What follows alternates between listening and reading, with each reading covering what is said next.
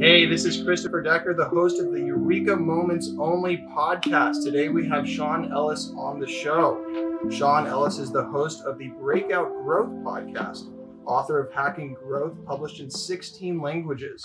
He's a keynote speaker and runs workshops around the world to implement a cross-functional approach he calls growth hacking, a term he coined in 2010. Sean helped to bring 5 companies to market as VP of Marketing/Growth that exceeded billion-dollar valuations, including Dropbox, LogMeIn, Eventbrite, Uproar, and Lookout, in addition to launching and selling 2 businesses. Sean has been featured in the Wall Street Journal, Wired, Fast Company, NBC, MSNBC, and now Eureka Moments Only. Good morning. Finally, I've made it. Good morning. How you doing, Christopher? Awesome. And thank you to everybody that's joining us via LinkedIn Live and our live audience here at Eureka. Absolutely. Welcome to the family. So we're just going to dive straight in. Sounds good. Sean, please tell me a little bit more about yourself. Well, I mean, you covered quite a bit there. I would say that, a lot of the success I had growing companies was based on being in the right place at the right time. There's a lot of luck involved. We had really good product market fit in the companies. And so it was all about executing on growth to get to that product market fit. And then the book, Hacking Growth, was really trying to lay out what worked, what didn't work in growing those businesses. And then my podcast, the Breakout Growth Podcast, is really about trying to learn from other companies. I spent so much time advising companies and trying to help other companies that now with the podcast, I'm able to talk to really fast growing companies, that the heads of growth, CEOs, heads of product, heads of marketing, and really learn from them and extend my understanding of how growth works. Awesome. And the way I would imagine that feeling is I see you as someone who really helped to kickstart this growth marketing revolution, and now to see all these companies adopting it and then get to learn from how they did that must be really exciting. It's definitely cool, and it's a double-edged sword having kicked off the growth hacking, growth marketing kind of movement that a lot of people have misconceptions about what it is, and they use the words to describe some spammy tactics, and right. So I think at the end of the day, I'm less focused on what the words are and more focused on how do you actually drive sustainable growth for a product that people really need and tap into the forces that help to solve problems for a lot of people with a great solution. Awesome, thank you.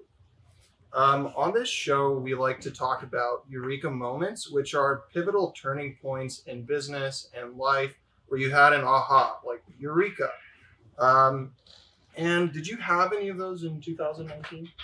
So yeah, 2019 was interesting because it's the first time probably ever that I had the opportunity to really spend all of my time engaging with other companies. So I sold Growth Hackers at the end of 2018. So all of 2019, I was able to study companies through the podcast, but also engage with a ton of companies in workshops. And I probably some of my biggest Eureka moments were recognizing just some of the nuances of growth, like for B2B companies, this idea of referral. There's really 2 referral loops in B2B companies. There's the internal referral loop, which is how do you spread within an organization, and then there's the external, how do you spread from company to company.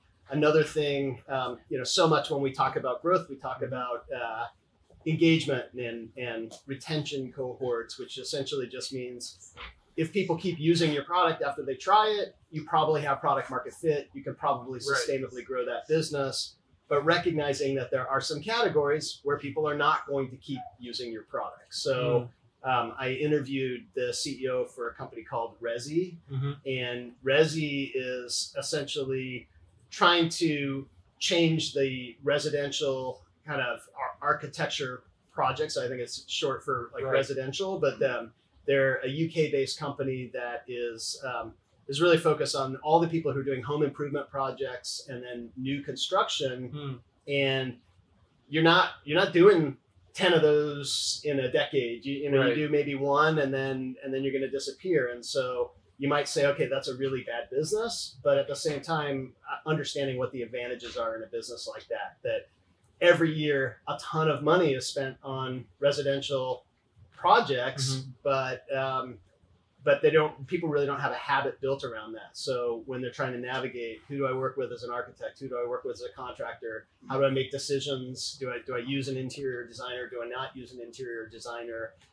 Businesses like that, there's a playbook to businesses like that that's different. And a lot of times it's about how do I capture as much of that transaction? How do I build a trusted relationship around one specific need and then expand into the other needs that are related to that project? So I worked with a car buying and selling marketplace as well. And that's another thing that maybe you're doing once every 7 years. And so being able to figure out these nuances of growth where it's not just about how do I drive long-term engagement of a customer, but what's the engine of growth look like in this business? What's the hard things about it, and what are the advantages about it? How I tap into those advantages and work around the challenges. Awesome. It sounds like you're taking a very holistic approach and looking at the entire life cycle of a product and all the different pieces inside of it too. Absolutely. And another actually example was an interview I did with TransferWise, and what was interesting about that, which just really reinforced, I think a lot of my evolution has been, like most people, you think of growth as being primarily what marketing does, and then you realize, well, if somebody can't get started with a product, I'm not going to be able to grow this. So it's really product and marketing. But TransferWise really demonstrated to me that they're primarily driven through referrals. So a net promoter score is a huge part of how they know if they're sustainably growing. So if people use the product to tell other people about it, then that's the engine of growth. It's a financial product, so there's a lot of trust associated with that. And what their head of growth explained to me was that their growth gets really strong and then suddenly flattens out. And the reason it flattens out is because they can't service those customers very well. Suddenly customer service is getting overwhelmed and they haven't scaled customer support fast enough. And so they have to tighten up all those customer touch points. Once they get them right, then that net promoter score driven growth curve gets steep again.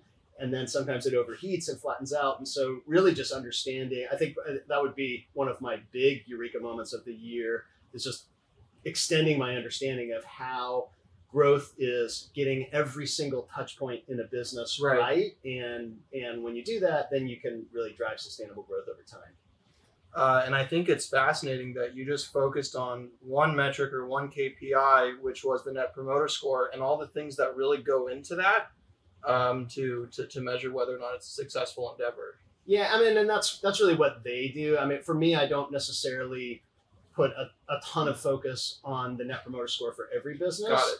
But for certain businesses, it's going to be really critical. So like those one-off businesses that I explained before, like the residential architecture or the or car buying, or in this case, financial services, trust and recommendation are going to be really important.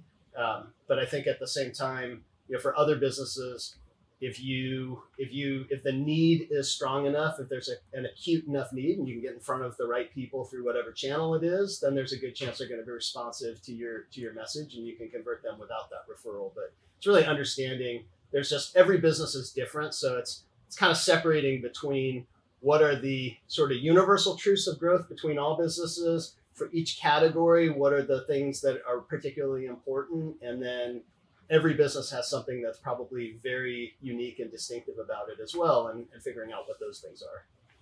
Awesome. So I'm very grateful for this transfer of knowledge that's happening via this communication. And you've been doing Breakout Growth Podcast. How has that gone for you?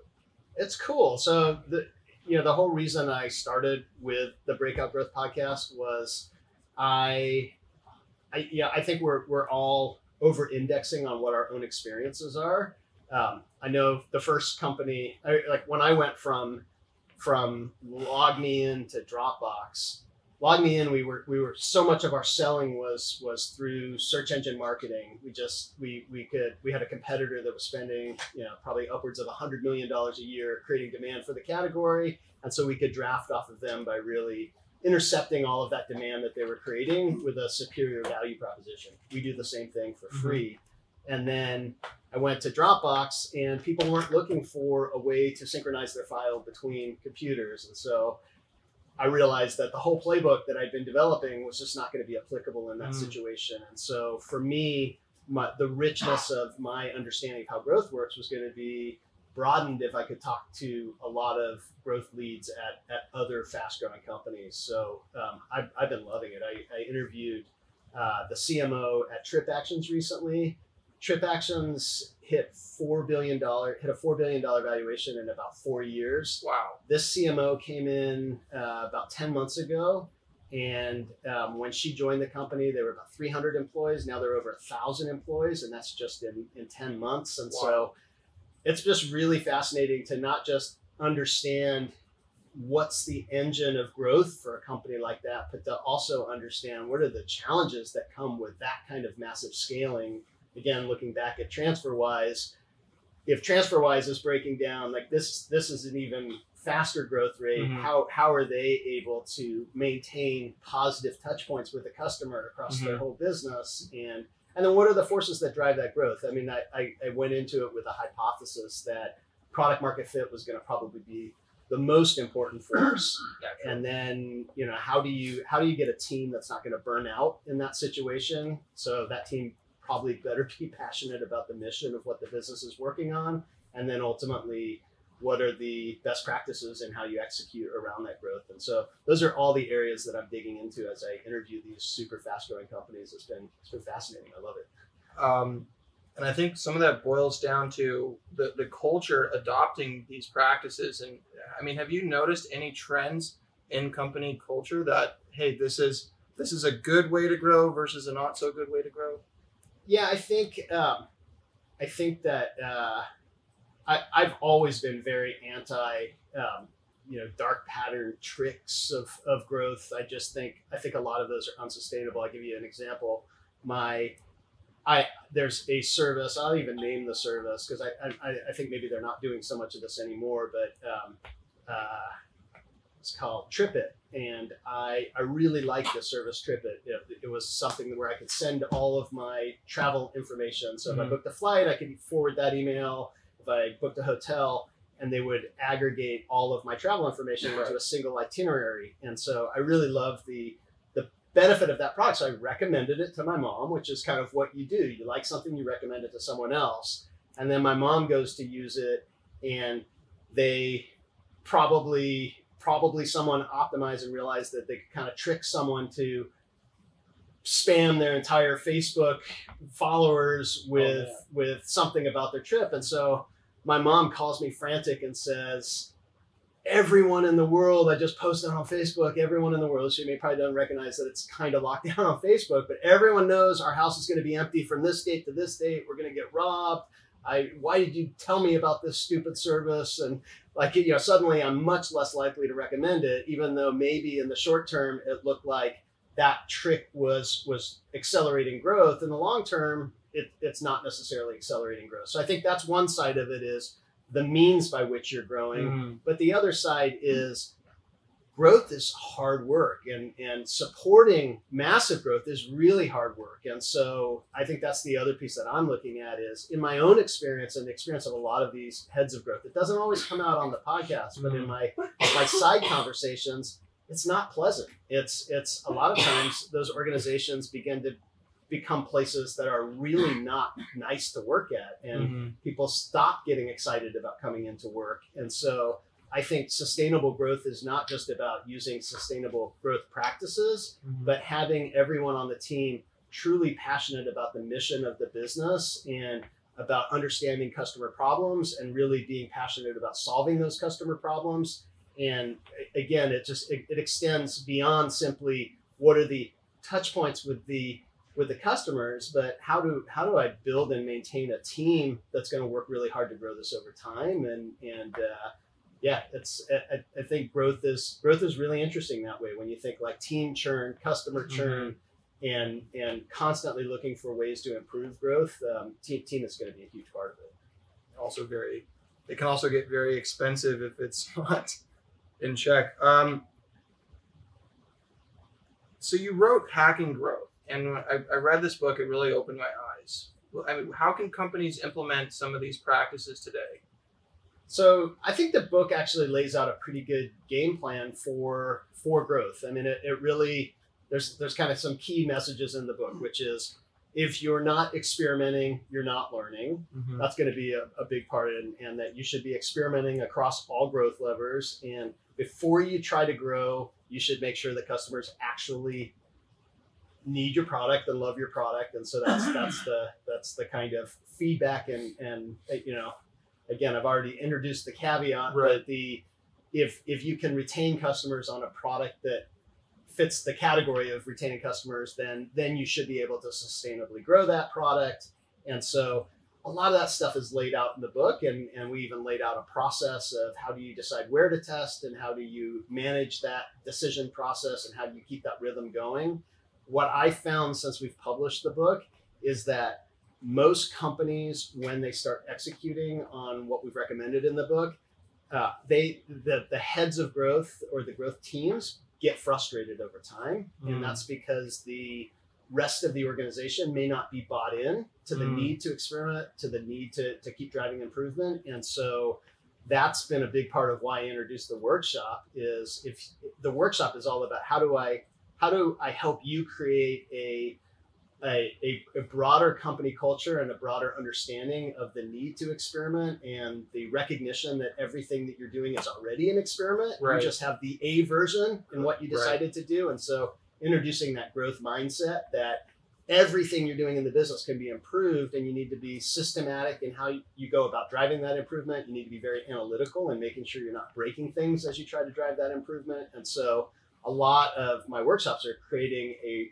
receptive, broader team to allowing experimentation, or even better, participating in that experimentation and looking for opportunities for improvement. And I think when you combine that process with that culture and understanding of how growth can help serve the broader mission of the business, that's when you can really get that breakout growth that creates super valuable companies, but more importantly, solves problems for a lot of customers and is a fun and good place to work for the team. Awesome. If you don't mind me saying, I kind of see this as, I see growth as data-driven creativity. It's left brain and right brain at the same time. It's often hard to hold those two things inside. There needs to be the right team that's coming together to implement these things, and to have that total buy-in, like you're saying, is crucial. Yeah, absolutely. And I think a lot of times, I think the data-driven creativity is a good way to think of it. I would just take that creativity and say, it's not necessarily creativity in the sense of clever slogans, but it's right. More about identifying problems that hold back growth and creative problem solving to overcome those problems. So a lot of times you may be really great at bringing a ton of people into the front door, but if you can't figure out how to make them not give up on signing up for your service because there's something scary or something confusing or whatever it is that blocks them from converting, you're not going to be able to grow. And so it's about kind of understanding what is the thing that's holding growth back the most, and how do I creatively address that issue. And sometimes the first solution isn't going to be the one that works, and that's why testing is important.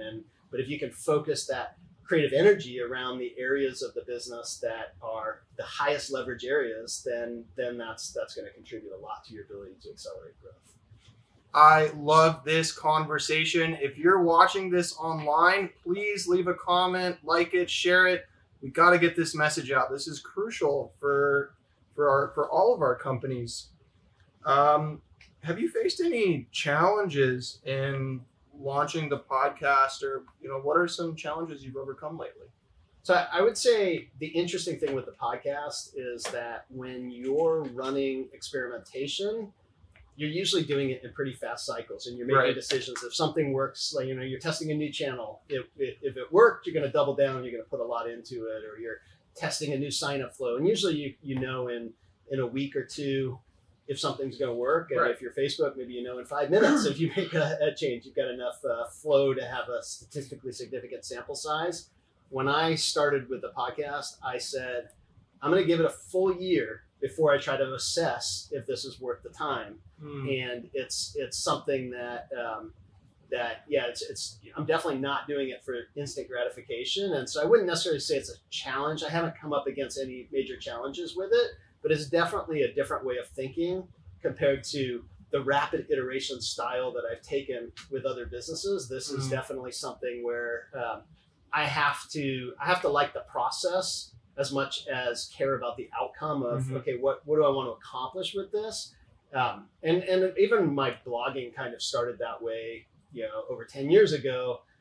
At first, I didn't blog for an audience. I just blogged to crystallize my thinking about things, and I put it out there. If anyone wanted to read it, so be it. And then I got surprised when people actually read it, and when I got feedback, and I'd run into people and say, "Oh my God, I love your blog," and then I would be like, "Really?" kind of surprised that anyone's reading it. Yeah.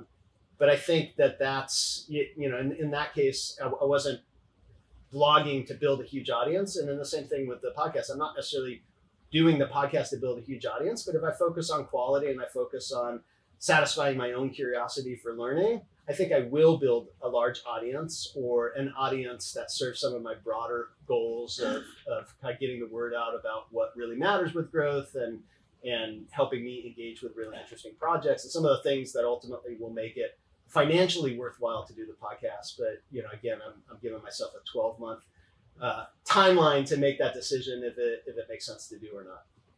I love that you're kind of looking at like a slow cooker versus a pressure cooker. Right, absolutely. Awesome. Let's see, we have more questions here. I'll go easy on you.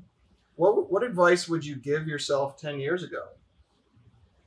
So this is an interesting question, because I think the temptation is to list all of the mistakes that I've made over the last 10 years so that I could avoid making those mistakes. But I think that my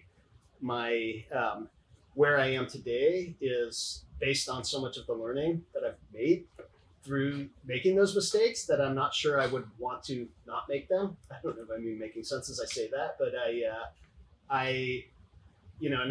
and the mistakes are everything from raising too much capital for a business to, leadership mistakes that I had, team building mistakes that I had, over enthusiastic about a solution, instead of focusing so much on the problem, maybe, and just, all these things that now, because I made mistakes around these things, I think it really pushed me in a direction to where I feel really solid about some of the lessons I learned from those, where if you don't make it as a mistake, sometimes you maybe are less tied to the learning that comes out of a mistake. You're just like, oh, maybe this is the way it is. But in this case, I think that where that starts to serve me is that if I'm dealing with other growth teams or other CEOs, I have a ton more empathy in dealing with CEOs now and recognizing how hard it is. As I mentioned, leadership, team building, culture, all these things that I made mistakes around, I feel like I can empathize and really work more closely with a CEO to help them overcome those things, because I've done them. So if I avoided doing them,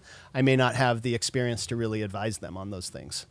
Yeah, my generation did not get that. We got the social network, and we thought if you're in your dorm room drinking beer, you write some code, you're going to become a billionaire. Right. That was the story I was told. So yeah. You face some challenges starting things. Well, it worked for Mark Zuckerberg, so sometimes there is a path where that works. There are anomalies. Okay. What are some advice pieces that you would give to others that are either thinking about starting companies, they're growing companies, they are going from 300 to 1,000 and they don't know where to turn? What would you say? Well, that's very broad. Yeah, sorry. I was going to say that, especially the going from 300 to 1,000. Unfortunately, by the time you get to that point, I should probably be the one taking advice from those people. But right.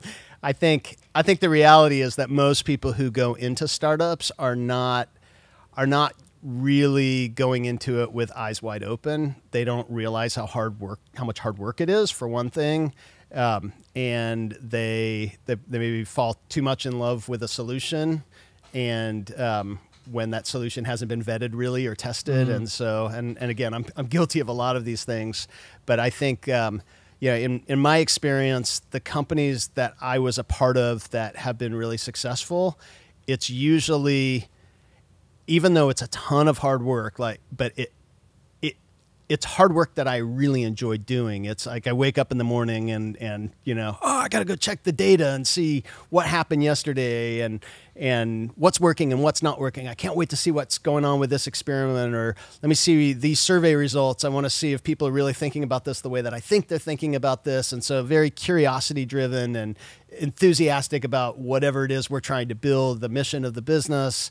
And so I guess the advice that I would give is, one, be passionate about the problem you're trying to solve, because it is such hard work that if you're passionate about the problem you're trying to solve, it won't feel like work. You can put that time in and it's not painful time. It's like you want to put that time. The pain is, how do I pull myself away from it and have a little bit more balance and get some exercise and spend time with family and those sorts of things, where if you're having to pull yourself into the work, you're going to burn out. And then, so that's where I said, be passionate about the problem. The solution is likely going to change. Whatever you come up with as a solution may not be right in the beginning, but if the problem is validated and it's really there and you keep iterating on the solution, you'll probably get to product market fit. Then there's a whole nother challenge of how do I scale to actually reach the people who have this need. But yeah, I mean, I think the biggest thing is it's hard work, but if you're really enthusiastic and passionate about the mission of the business and the problem you're trying to solve, then it doesn't feel like such hard work. Wow, what a statement! If you found any of these pieces and you're resonating with them, and you feel like sharing some of your own story, please share it in the comments and get it out, and let's see if we can help you. Sean, thank you so much for coming on. We're almost out of time here. Just as a reminder to all of our listeners and watchers today, Eureka Fest is an event that's being held here at the Eureka campus in Irvine, California, May 1st and 2nd. Sean, we'd like to also personally invite you to be a VIP guest to that, so you'll be receiving a ticket as well as the official swag. Any closing thoughts as we end this podcast?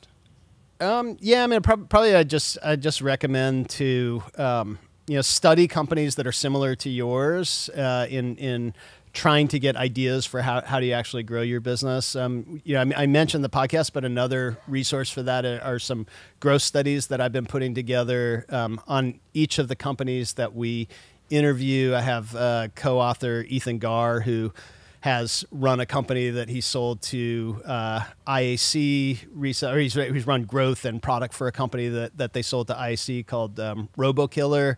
But he and I have kind of collaborated on some of these growth studies and just like more and more details on how these companies are growing. And yeah, and then again, as I mentioned, just be prepared for hard work. If the hard work scares you, then you probably shouldn't go into it. The truth is that a regular job is a lot easier, right? And not everyone is cut out to do the startup thing, and so the glamour wears off real fast if you just want to say I'm a startup person, right? And so that's what I really loved about living in Silicon Valley and Boston, and something that's been interesting in other places that I've lived that have been outside of that is that a lot of people just aren't as aware of the challenges that they should expect from a startup. And so, really ask yourself, do I have what it takes? And if you do, go for it. But if you don't, then you're going to save yourself a lot of grief if you just stick to what you're doing and watch startups from the sidelines.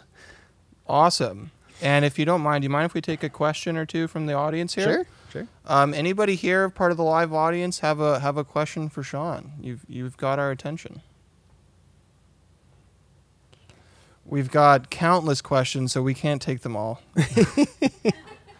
One last question for you is, how can people find you? So I accept every LinkedIn invite that I receive, and then as soon as they try to sell me something, I disconnect from them. So right. Feel free to connect with me on LinkedIn, and if you give me a pitch over instant or direct messaging about how great you can provide something for me, there's a good chance I'll disconnect just because it's those take up a lot of time if you keep getting those all the time. I find that most people who do that are persistent and do it like 10 times. So you start to do the math. There's just no way you could read all of those. So that LinkedIn is probably the best way someone can reach out to me. My website is seanellis.me, and that's got links to the podcast episodes, the blog, and what I'm doing with the workshops as well. Awesome. Thank you so much. That's a wrap. All right. Thanks, Christopher.